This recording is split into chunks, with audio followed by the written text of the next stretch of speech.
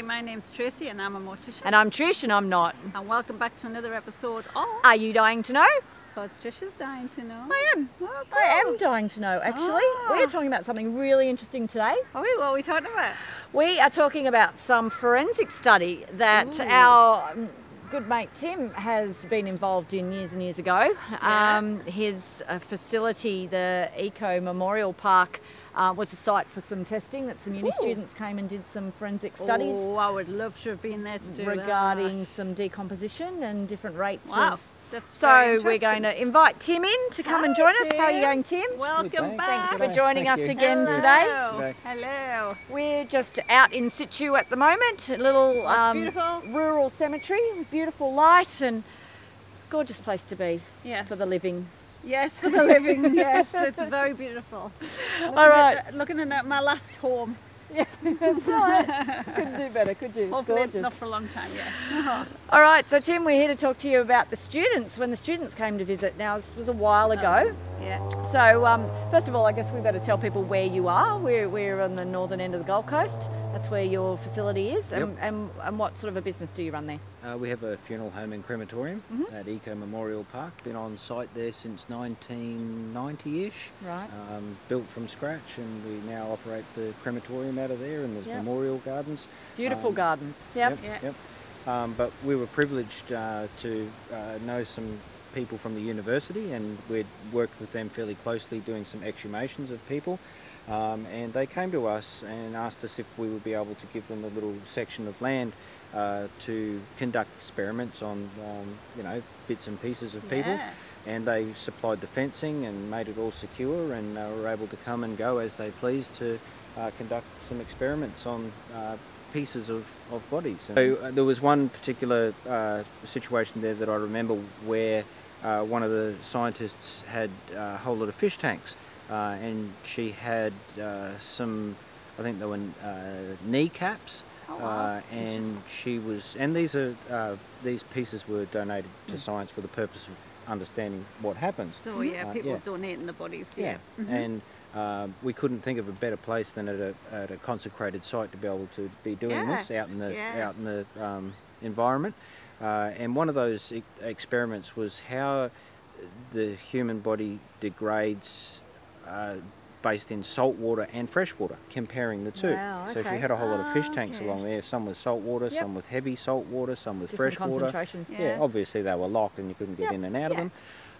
And another example was when there was someone studying criminology, and they wanted to understand how long fingerprints lasted on mirrors, rear view mirrors, and they bought a whole lot of samples of rear view mirrors in, and we put them in the cremator for a little bit of time, and a little bit more, and a little bit more, and they tested them each time. Wow, isn't that fascinating? That's cool. Yeah, that's really fascinating. And one of the professors that you were dealing with was doing some work on ballistics and the different effects that munition can have on the body. That's interesting. And its decomposition as well. So were there actually body pieces buried anywhere, or so it was kind of almost like a body farm situation for a little while there? Yeah. A little mini body farm. Body farm. Bonnie? A little little body farm. I'm not even Scottish and I sounded Scottish there. Yeah, it's a little mini body farm. That's really cool. It's stuff like that fascinates. Just fascinating. That's really fascinating stuff. And those pieces that were buried under the ground had a mesh, a steel mesh that was put over the top, and then the soil put over the top of that, so there was no way that they could be tampered with or animals pulling out or anything like that. How long did the studies go for? Oh, that went for a couple of years. Oh, really? Yeah. Oh, right. That's really cool. Oh, it's interesting that you haven't had anyone approach you recently. There mustn't be anything going on. Well, there's a lot more hospital facilities around now as well, and a lot more other, our town is growing. There's a lot more opportunity for scientists to do what they want to do. This is a long time ago. That's interesting, isn't it? Australia now, down in the Sydney area, has its own body farm now, like they do in the States. I know they opened one a few years ago down there. Because I think that's still the only one in Australia, isn't it? The only body farm we have is in the Sydney area. And I guess they need those facilities to get a baseline. so that then they can compare their forensics. Well, forensics have advanced for so many years, haven't they? We've gone from, you know, not being able to solve anything to now with people doing the body donations and donating their body to science for this kind of thing, and medical things is a really, well, it's really good. And you know, I think we should try and get to the body donor place and maybe chat to the guys there too. Yeah. So one of the other reasons for the initial connection was for the scientists to understand the degradation of DNA, and over time, how the DNA had degraded over time, and how much of that link had gone missing. Or I'm not a scientist, so I don't understand that. Yeah, me neither. So but it's quite fascinating, quite interesting. Yeah. It's really good. Cool. In hindsight. Oh, it's good that you could be a part of that and help out in your way. Yes. Wow, look at what you've done for science. Yes. Tim. Maybe hopefully we saved someone's life or solved a crime. Maybe solved a crime. Oh yeah, you probably have.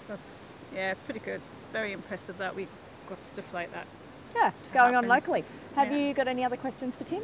With regard to that topic? Anyone else, if you've got any questions for Tim, please send them in. Write them in the comments below, and we'll definitely pass them on to Tim. He usually sees them before we do, and he'll answer them as best he can. Nothing else you want to say on the topic? Don't forget to like, subscribe and share to these guys. They do a wonderful job. Thanks, Tim. Thanks, Tim. Thanks for your time. See ya. See you guys. Take care. Bye. Bye-bye.